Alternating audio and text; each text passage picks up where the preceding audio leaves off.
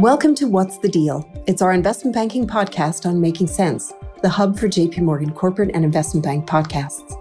In each episode of What's the Deal, we'll be exploring the trends that drive deal-making today and see what's really transforming industries the world over, from tech disruption to geopolitics and more. Hi, I'm Catherine Guan, a member of JP Morgan Investment Bank's Corporate Finance Advisory Team. Today, I'm joined by Carlos Hernandez in this episode of What's the Deal? Carlos is JP Morgan's Executive Chair of Investment Banking and Corporate Banking, with responsibility for our global businesses. He is also a member of our firm's operating committee. Carlos, it's so great to have you here with us. Well, thank you for having me, Catherine. It's a pleasure to be here. And with this episode, we're launching a special series entitled Conversations with Dealmakers, where we will speak with the makers behind the deals and delve into the stories behind the headlines. Carlos, you had such a rich and varied experience in over 3 decades at JP Morgan. I want to start at the very beginning of this journey. The year is 1986. You just graduated from Columbia and joined JP Morgan Investment Bank's training program. What impressions did you take away from the training? Well, listen, JP Morgan always had, and it still has today, one of the most famous training programs. People came from all over the world. To me, that was one of the first times I went in there and met people from Saudi Arabia, from Japan, from Brazil, and got to meet so many different perspectives and people. And obviously, most importantly, the training, the quality of the training, were some of these professors from different business schools that they taught the classes. And it was a great, great learning experience. And that quality of the training program has truly stayed consistent throughout the years. When I joined in 2014, my training program had approximately 200 analysts from over 50 different investment banking offices around the world. In addition to the great professors that you mentioned, just being with my fellow trainees broadened my perspective on everything from how to structure Islamic financings in accordance with Sharia to how Japanese pension funds impact the local demand curve. And Carlos, speaking of the global nature of our business, I want to turn to one of the early transactions in your career. You had started out here in New York in your corporate finance team. Tell us about that one fateful Latin American assignment that turned into so much more. Yeah, excellent. Well, listen, I was in the JP Morgan, what we used to call the corporate finance group. We was the equivalent of M&A, financial advisory. And I got a call to go help a transaction in Mexico because they needed somebody who spoke Spanish. And I went to Mexico, and it was, at that time, was when most of the Latin countries had defaulted on their debt because of the dollar debt, as well as some of the companies. So it was the first transaction that we did to restructure the debt. This company called FEMSA, which is the owner of Dos Equis and beer, the biggest Coca-Cola bottler and all that, and restructuring the debt to make the company viable, dealing with all the banks. So that was the very first ever debt restructuring of a transaction of a company, and then obviously became the hallmark to be used for governments in Latin America and around the world. And from that point on, you went on to become the head of our Latin American investment banking practice. Yes, I was fortunate. Obviously, as I said, that was the beginning of Latin America. And then that's when we started helping. We could help companies advise how to restructure the debt. And that gave us the premise to use to start investment banking, then help companies when they got stronger, how they could grow businesses, then how to raise capital in the public markets, which had been shut down for all these companies. And I was fortunate to run that business for many years and evolve from being a debt restructuring to being a pure M&A corporate finance advisory business around all Latin America. And one of the many remarkable things about your career, in addition to the diversity of geographies, is your product experience. And this is so different than many senior bankers on the street who have specialized and risen up in one single vertical. So let's fast forward to the year 2000. As we talked about, you already have great M&A and debt restructuring experience under your belt. How did the opportunity to foray into equity capital markets come about? And what made you say yes? Yeah, so in 1992, when I was actually doing the work in Latin America, and then I came back to the US and I was doing M&A in the US, JP Morgan had just received the underwriting powers of the Glass-Steagall, and they were setting up the equities business, equity capital markets. So I raised my hand that I wanted to be part of that group. I wanted to learn how capital markets investors value companies. I've always been on the side of the corporates, but wanted to understand, obviously, from the investor side. And that was 1992, which actually coincided with, one of my clients that I had advised in Latin America had wanted to do an IPO, and JP Morgan did the first IPO in 1992 of this company called Bancomer. It was almost $1 billion. The last time JP Morgan had done an equity deal was in 1934. So it was the very first equity deal that we did since the Securities Act and the removal of Glass-Steagall. I did that. So I was in capital markets, doing a lot of the international capital markets transactions. I went back to do corporate finance, but then in 2000, with the .com, we didn't have enough ECM experience, so they asked me to go run equity capital markets globally. So that's how I went back to the ECM business in 2000. That's amazing. And now, having been an investment banker for most of your career, it must have been quite an interesting challenge when you then, from this point, ventured into sales and trading, when you took on leadership of our global equities and prime services. How did you approach getting up to speed, building consensus, and steering the direction of this new business area?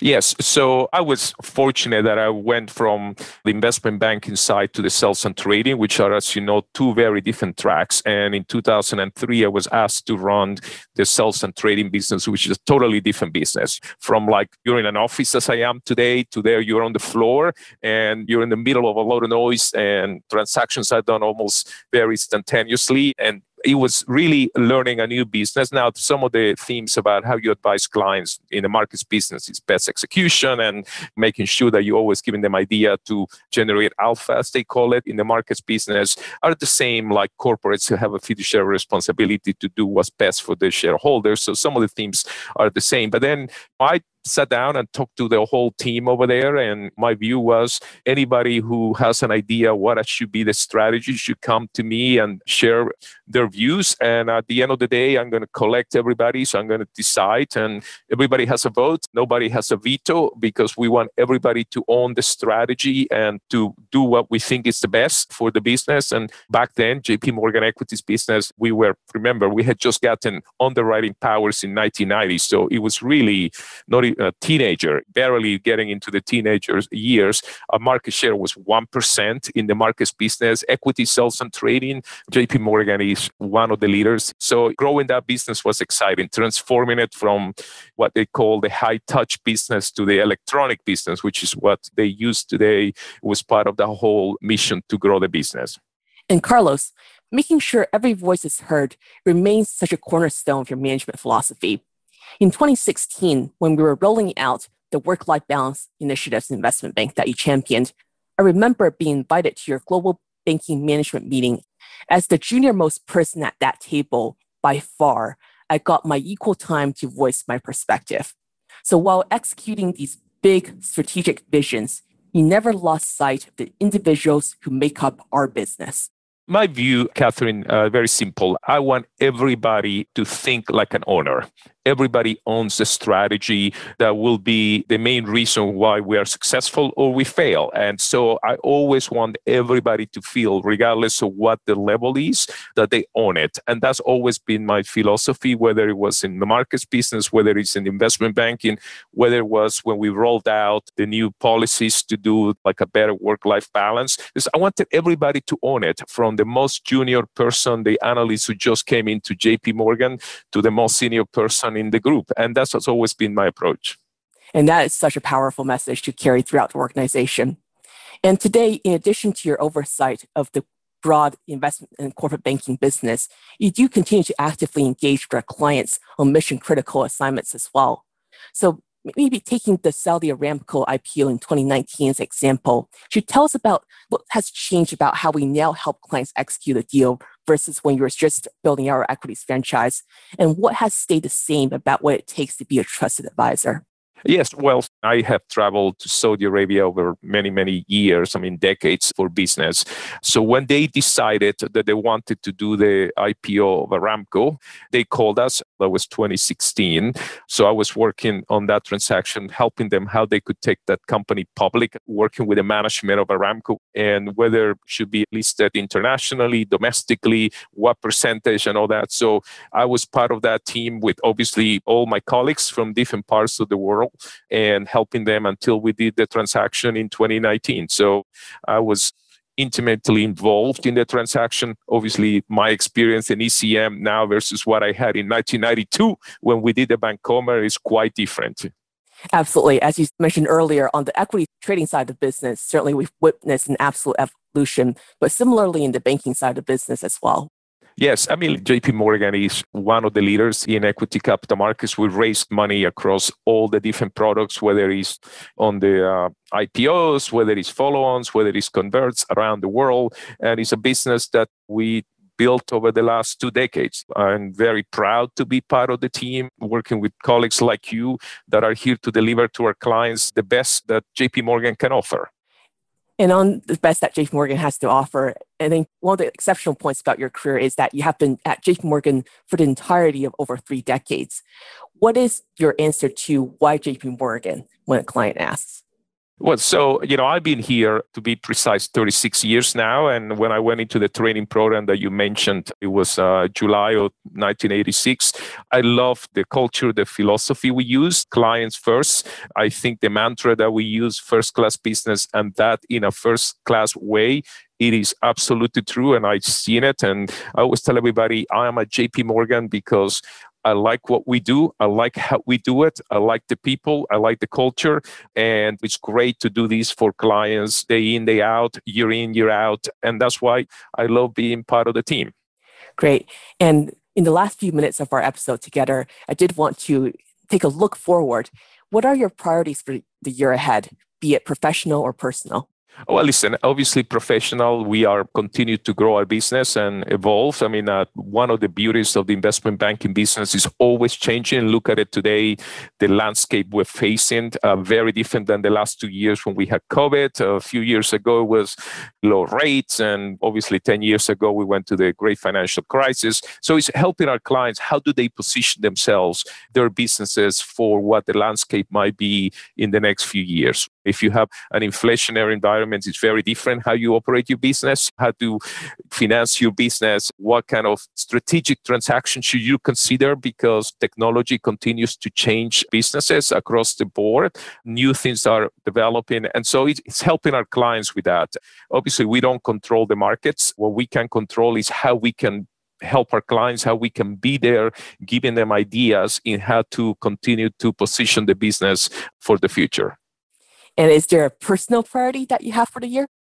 My personal priority, I run all the time and always try to do better pace than I did before.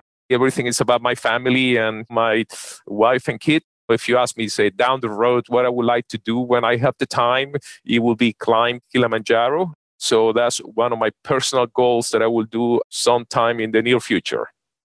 That is quite a goal to have. And Carlos, you have been such a champion of wellness initiatives for our bankers, knowing that this is such a demanding job. How do you apply that philosophy to your own life? Well, I run every morning and I find that that's my time where I can think about stuff. I listen to music sometimes. Other times I listen to books. I listen to podcasts. And it just, for me to get my heart rate going. And the reason why I do it in the morning is because it's time I can control. I try to play tennis on the weekends and do some other strength exercises, but running is my sport. Great. And knowing music is such a great passion of yours in addition to banking, I'm curious, what songs are featured most heavily on your current playlist? My God, I was listening to this week CCR, Creedence Clearwater Revival, Born on the Bayou, and some of the 70s rock was listening to over the weekend. That is a true classic. And for our final question, I would love to hear, knowing that you're such a family man and a proud father of 3, as your daughters and son each commence on their careers, what kind of advice have you shared with them? Well, it's the advice I give myself every day, and I give to anybody whenever they ask me, is have a passion and apply yourself. Whatever that passion is, give it all you can, and know that you will have adversity. The question is when you will have it and how you will respond to it and what would you learn out of it. And the other thing I tell them as they start in their careers is career progressions are non-linear. Give it the best you can and continue to learn. Always be curious. Even at my level, I always ask questions like, what are the things that I should be thinking that I'm not, or I don't understand? And to me, curiosity is always good. And there's no better way to wrap up our episode on that note. Curiosity is always good. Carlos, thank you so much for joining us. It has been an absolute pleasure speaking with you. Catherine, thank you for having me. And that's all for this inaugural episode of Conversations with Dealmakers. Stay tuned for the next part of the series as we continue the dialogue with the makers behind the deals and delve into the stories behind the headlines. We look forward to having you join us for the next conversation. If you're enjoying this conversation, you can subscribe to What's the Deal, as well as our other podcasts, to stay on top of the latest industry news and trends. Follow JP Morgan's Making Sense on Apple Podcasts, Spotify, and Google Podcasts. This material was prepared by the investment banking group of JP Morgan Securities, LLC, and not the firm's research department. It is for informational purposes only and is not intended as an offer or solicitation for the purchase, sale, or tender of any financial instrument.